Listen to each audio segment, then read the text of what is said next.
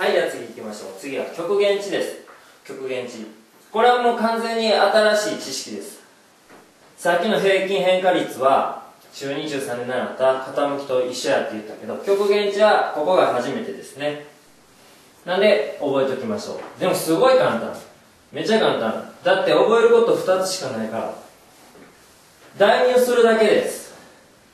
で、もう一個は分数は約分してから。何のこっちゃと、もう実際問題使って見ていきましょう。極限値はこういう風に表現されるんです。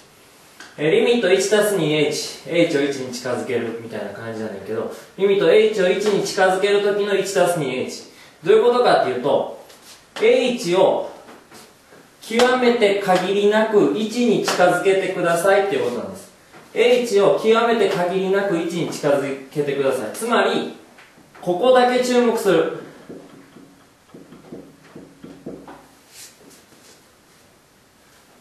この式 1+2h に h イコール1を代入してくれよ。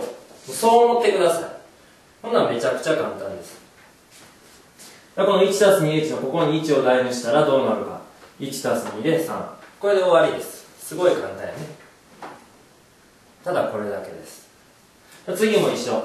リミット h を0に限りなく近づけるときの 1+2h+h2 乗の値はっていうことやから、この式に h 何を代入したらいいんですか？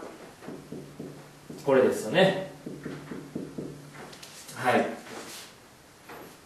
もうあと代入するだけ。ほんならもう h が両方0やから計算したら1になると。ただこれだけです。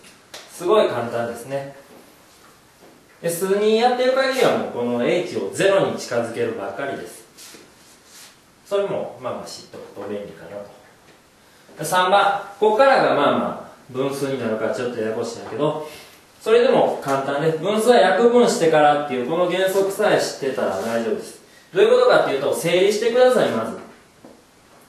リミット h を0に近づけるときの h 分の3括弧 a たす h の2乗引く 3a 2乗と。この分子、ここを最初に計算してもらう。パーって展開して計算すると。そしたらこうなるんですね。で、h くくれるじゃんかと、分子。これ h をくくって、6a たす 3h の、6a たす 3h になると。で、この分母と分子を約分する。これが約分してからっていうことです。ほな結局残るのはこの式なんですね。リミット h を0に近づけるときの 6a たす 3h。こうなったらさっきまでとやってること一緒やから、h に0代入するだけで、あとは答えがポンって出る。それなんですね。ここだけです。4も一緒。は分数やって思ったらどうするか。せやせや約分してからや。ということで、分子を計算しようと。3乗の計算覚えてますか？これはもうね、しっかり慣れておいてください。で、3乗の計算でバーって外していって、計算して、分子こうなって、は h でくくれるなってなって、h でくくって、で、約分して、残るのはこれ。ですよね。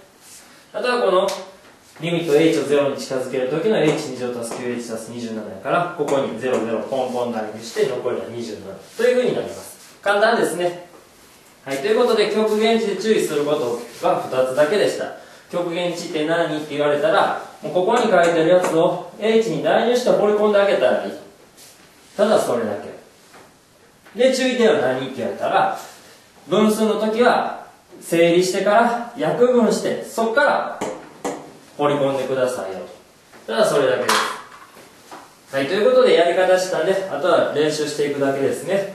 問題集で類題見つけて、自分でノーヒントでできるように、しっかり練習していきましょう。